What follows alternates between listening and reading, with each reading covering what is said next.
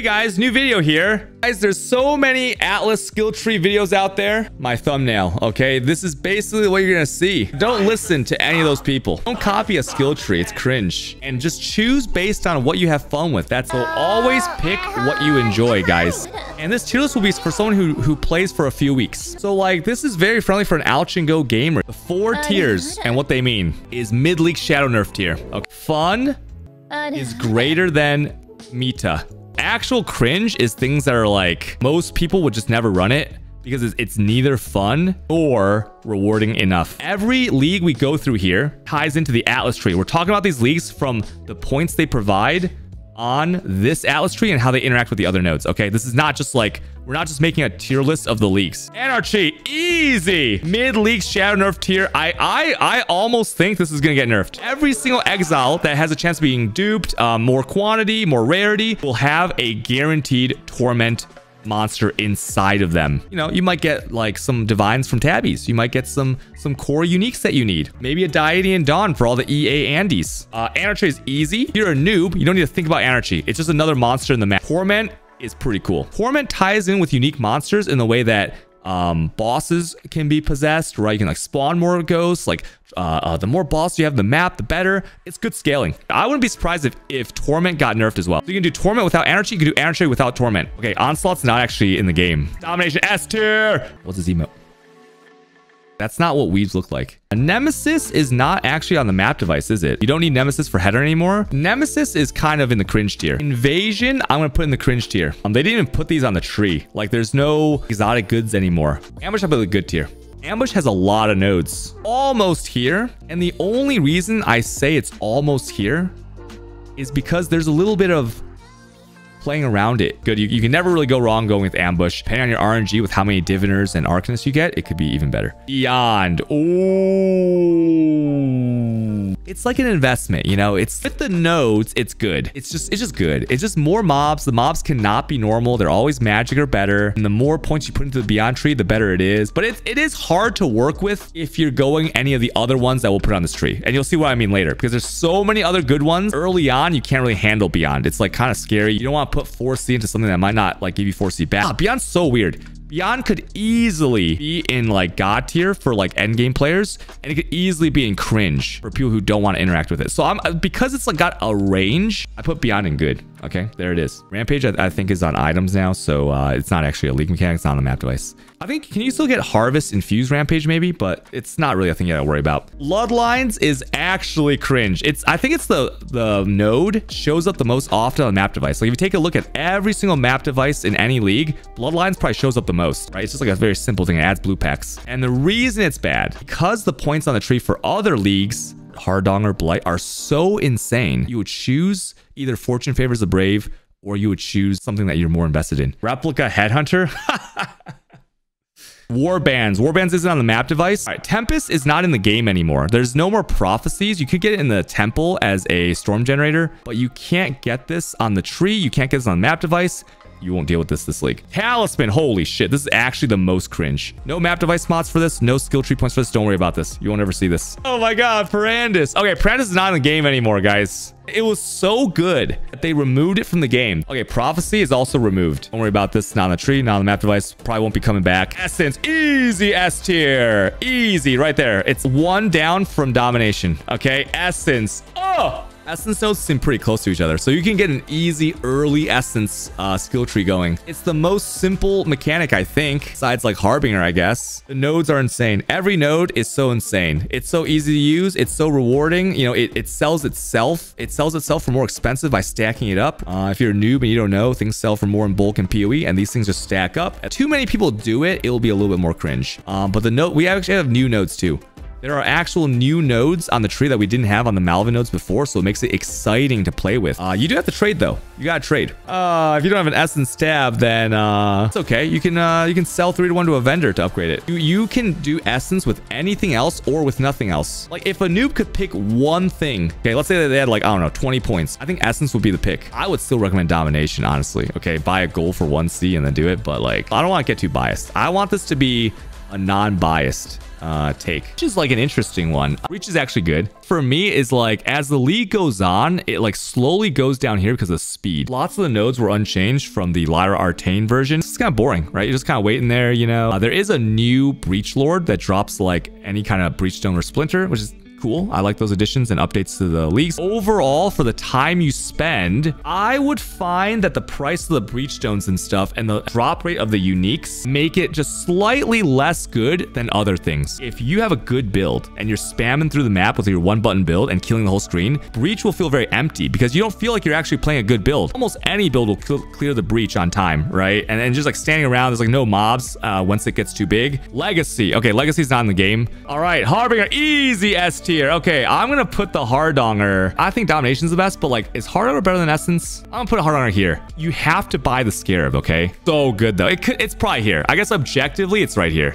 If too many people do Essence, it becomes worse. If too many people do Harbinger, it's not actually that bad. The amount of Harbingers you get or that you can apply to a map is too easy to do. The mechanic is simple. Spawns monsters, you kill them, you pick up loot, that's it. You can never lose mobs on Harbinger like you can on Breach if you suck. If you die to a Harbinger, guess what? You didn't lose anything, right? You didn't lose those mobs. If you run out of the screen, you didn't lose them either. And it's also kind of an Essence effect where if you bulk your Ancient Orbs and stuff, you can sell them for more. Abyss. Ooh, Abyss is good. Actually pretty easy, but kind of annoying at the same time. It has a new mechanic. There can be 6 modules, and 6 modules can be very expensive. They're already identified, so it's loot filter friendly. It's a new kind of item in the game, which is insane. I just don't like when like Abyssal Depths are kind of cringe. I don't like Abyssal Depths. The Liches I don't think are rewarding enough. I mean, you get some free hollow fossils now on the rare items it drops. You get 6 mod Abyssal Jewels. Seems like you can get more like farming of Liches for, I guess, Samurai's Eye. Bestiary. Cringe. This is a perfect example of cringe, but fun or worth. Bestiary you can make a ton of money on. If you're new, you might wonder like how people have so much juice sometimes and so many beasts and so many items that are the same and shit. If you don't know what you're doing, it sucks. Einhar can only capture 1 beast at a time. So the more beasts you add from the Atlas nodes, the slower you are.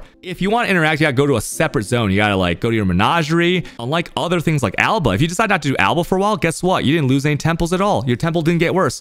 If you decide not to do Bestiary for a while and you're spamming your T16 maps really fast, like a Toxic Sewers, you might actually end up in a situation where the beasts are overriding each other, right? Depending on how long this goes on for. And that's a stress level that I don't want to deal with. That happened to me with Ferric Apes. I was buying Ferric Apes from these Russians, and I kept spamming them. And then when I typed it in, it was like the same amount. And I was like, where'd they go? Oh, there's a limit to Ferric Apes. That's crazy, bro. I was just deleting Ferric Apes. That shit's crazy. You never know how many you have. Some of the later crafting and the way that you're going to juice your stuff, you have to use Bestiary. It's just annoying. It's super annoying. I hate it, dude.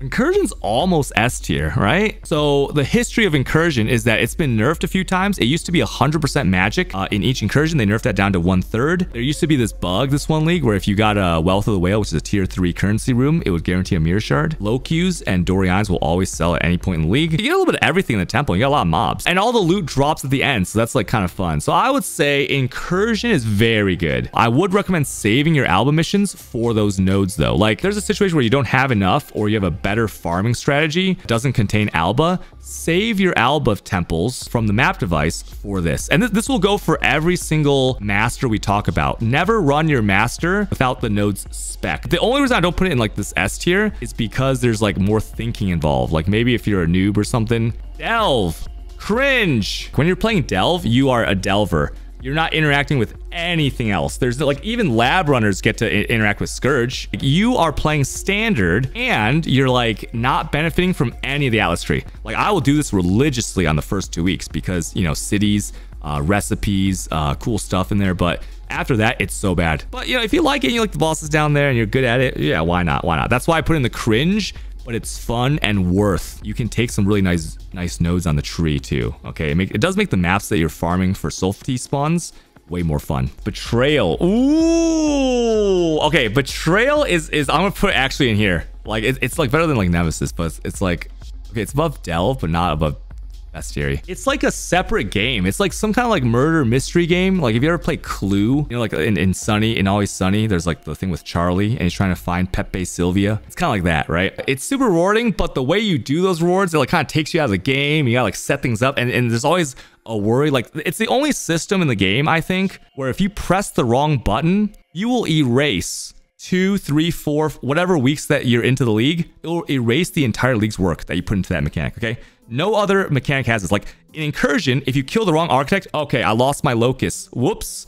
my bad. In here, if you mess up Betrayal, you're setting yourself back potentially by the entire time of the league. I always believe that when you're in a league and you're trying to learn this, it's never worth to learn it inside of a league. It's only worth it to learn it when the league is dead and you're not playing the game anymore. If you're randomly hitting buttons, you will get a Katarina no matter what. At that point, what are you even doing, right? Just do some other, right? So this is not new friendly and it's just not worth. Early on, you won't have the June missions. It's like impossible to get these missions and they're really expensive. The reason it's here like worth, because it is worth. You can farm. The way that they changed the leader of the safe house now is you can rotate your houses faster now. The nodes make it so that more people show up.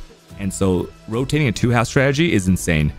Doing Katarina is easier too, because now that we know early you don't have the missions, you can just, you know, spam that 10 intelligence per encounter and you can farm Katarina all day for like the first few weeks. Synthesis. Okay, Synthesis is on the map device in the same way that Uncharted Realms had it before. I don't know. I don't think the points are worth it on the tree.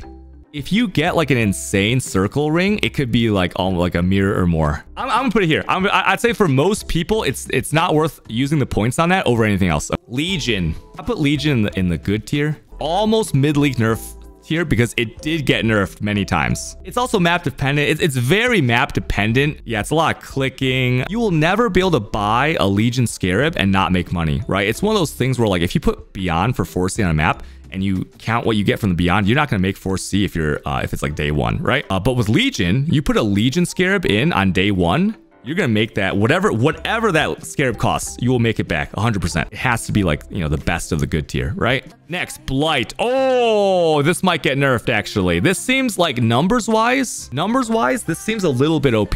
It's like a lot better than what we had in Lyra Arcane in the past. Biggest adjustment is that multiple blights can spawn, like the maps, the oils, the quantity, the monsters, the speed, the luckiness of them. There's an oil extractor sometimes, which like if you just randomly drop a jewelry that has, let's say you drop Whispers of Doom, right? 3 golden oils. You automatically get a golden oil. Okay, this is another one of those things like Legion where you buy that Scarab, you're never gonna lose money. Okay, it takes a long time. I would recommend if you're a noob, you buy the Scarab, you get all the nodes first, and then you run the map, and you sell all the Blighted maps, okay? Because Blighted maps are kind of cringe to me. Sell them to the Summoner Andes, okay? So you sell all your oils, you sell all your Blight maps, and you make a ton of money. You metamorph. Would you rather run 1 Blight or 1 heist contract? This one's very tough. I would say that it's worth click on like these organs. There's like a separate area for the bigger organs. You might not have enough to like fill, you know, you might be missing some eyes, even though they said they fixed that. It's like a free super juicy monster. It's okay. Like if you guys ever done the Foundry boss, if you like the Foundry map boss, you'll probably like Metamorph. Now, I know a lot of guys will disagree with this. I'm putting Delirium in the cringe, but like fun and worth tier, because Delirium is like, how do I describe this? You can't farm in a juicy way without Delirium. You just aren't doing it. If you hear people talking about exalts per hour, they're doing Delirium in some way. Delirium kind of goes hand in hand with everything else you add to the map. It adds monsters, quantity, rarity. It adds like special uniques. It adds like all kinds of side content with like simulacrum stuff. It's so crazy how big of a part of the game it ties into. If you have a shitty computer, it sucks. If you don't like slowing down randomly without knowing why, it's bad. It feels like you're playing on oceanic servers if you're from like NA. It makes everything a little bit less cozy. Delirium is also map dependent. If you run things like, you know, what's a good map? Atoll, Toxic Sewers, Misa. If you're just running it randomly, it could just go the wrong way. Like nothing is your fault, but you just chose to go the wrong way, and now your Delirium is gone. Whoops. Thank God Nemesis 4 is gone too. I've never skipped Delirium. Never skipped Delirium here. Actually, Harvest goes like right below Delirium maybe. It's like actually maybe above. Harvest makes you have to like alt tab out of your game sometimes, and that's Omega cringe. You gotta go to some shady back alley dealings. Like it's like those movies where the guy is blindfolded and put in an SUV and they drive him someplace, and when he opens the door, there's like these Italian dudes, and there's like a fog machine in the room, and everyone's smoking, and like and they're like, you know, it's like The Godfather or some shit. It's so cringe, dude. Most people don't know how to fully utilize Harvest. It's just more annoying because there's a lot of reading involved. Storage space is like incredibly limited for them. I wouldn't put too many points in Harvest if you're just like a map enjoyer. So sweaty, it's gross. Yo, where does Heist go? What do we say about Heist? Dude, if you're a Heist enjoyer, they extended the league by like 2 months because of Cyberpunk. The reason it's so cringe with the Atlas nodes is because it doesn't tie into anything else. So it's like Delve, but like with doors, okay? So imagine you're running out the cart and just open a door sometimes. That's basically the Heist. It's very clunky because you can't trade if you're in the Heist, and no one's gonna go to the Rogue Harbor and meet you there. You have to go back to the Rogue Harbor, then back to your hideout, and then trade the guy, and they got Rogue coin back into the harbor, and then back to the Heist. Contracts, the coins, the blueprints can be sold. You do get the Heist contracts, blueprints, and currency for free when you're mapping, so it's not like something you need to think about. This really needs TFT. So this and Harvest need TFT, I'd say, and that's cringe. Now you can go, you know, you can go 500, 600 maps, no mirror. The second nerf is I don't think you get 86, 85 Blizzard crowns anymore. Also, let's talk about the most cringe thing about Ritual. You need to find 4 altars if you have 4 altars. And you need to remember to press the button at the end, okay? If you leave without it, you could have lost whatever was, you know, it's like, it's a very scary thing, okay? I've done it a few times. It feels bad, okay? I used to have nightmares about it. And oh, and the worst part about it is shadow nerfs. Like they shadow nerf this all the time and it sucks. Ultimato. Okay, Ultimato's not in the game. You don't need to worry about this, but it's good. They plan on adding more waves to Ultimatum, right? That's what they said. Once again, this is not on the skill tree. It's not on the map device. It's not in the core game. This is not in the game, so don't worry about it. But in the future, Ultimato is sick. Just plenty of monsters, plenty of rewards. Expedition, is it cringe? It's like, no, it's good. It's still good. You can still sell the logbooks and stuff. It's just like, it's very involved, right? It's like, this is one of those things, if you like Expedition, you know how to do it, I would actually recommend it. They did a mid-league nerf to this in Scourge League. But overall, it's like, you got placed explosives. You need to put the points on the skill tree. There are some very nice points on the skill tree, right? Same as like we had in Lyra Artane.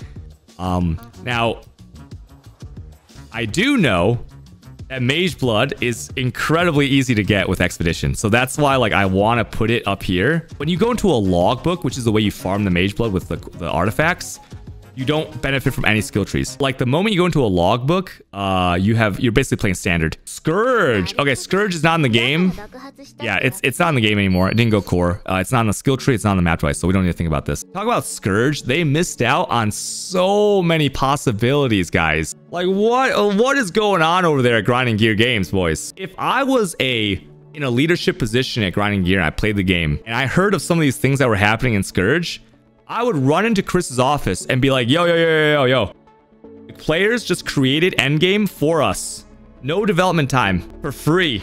And it's like legit chase stuff. Let's put out a post that says, hey, we're glad someone discovered a new mechanic, right? We're glad that players were able to find out some secret stuff that we put in the game. No, instead, they just nerfed it, bro. They just nerfed it. They just deleted it from the game like a day later. Are you serious? I'm still salty about it. That kind of decision making is so cringe to me. God damn. You know the rules. No fun allowed. What was the nerf? Well, okay, there's a few.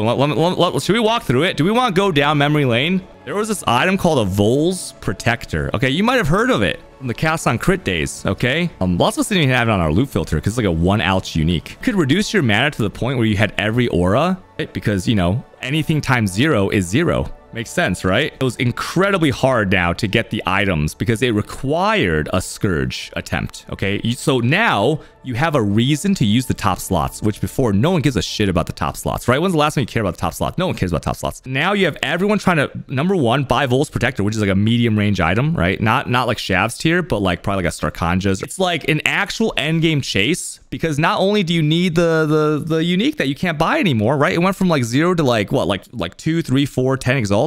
And the Aurabot wouldn't have even been as good as the old Aurabot, but it's still some like fun, really fun thing to do. There was this thing where you could add, how do I explain this like the most simply?